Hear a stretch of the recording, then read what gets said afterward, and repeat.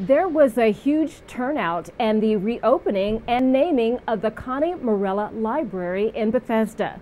The name change was to honor the Congresswoman.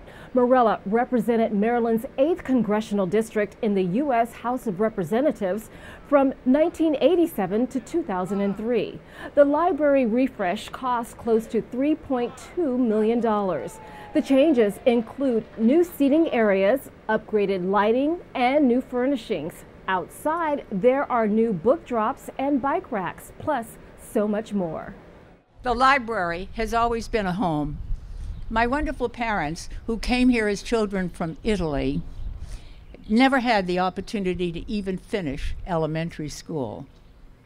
We had a loving home, but not the books. The library was my source of all information. In fact, I have to say, the library helped raise me. I would walk to and from the library, which was about a little under 2 miles, do my homework there, explore the surroundings, and of course meet and enjoy friends. This is the second library in 2 weeks that we are reopening. We've just finished, a couple of years ago, the brand new, sprinkling new Silver Spring Library.